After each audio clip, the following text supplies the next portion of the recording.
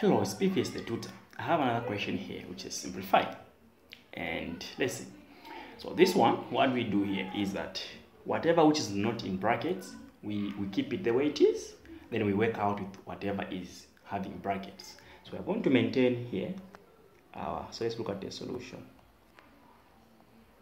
So we are going to maintain our 3x. Then we are going to break down this part here. This negative is multiplying everything inside, but here there's a positive. That's why nothing is there. So negative times positive is negative. Then you put what in? Y.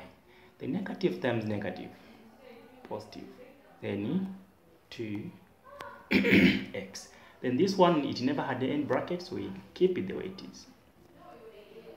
Now, once you reach this stage, all what you have to do is collect the like terms. Collect what? The like terms. So our like terms here are 3x and 2x because they have got x in them, and negative y minus 3y. This is, if there's nothing here, it means there is positive, and same signs you add. So 3 plus 2, 5, then x.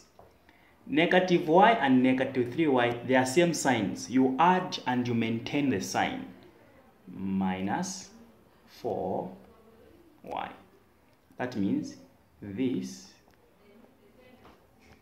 is our final answer. Again, if this was 2 marks, let's mark ourselves. For expanding properly here, I would give you a mark. And for doing the right thing here, I would give you a mark. Or maybe I can give you half there and half there. It still has to make 2 marks. All right.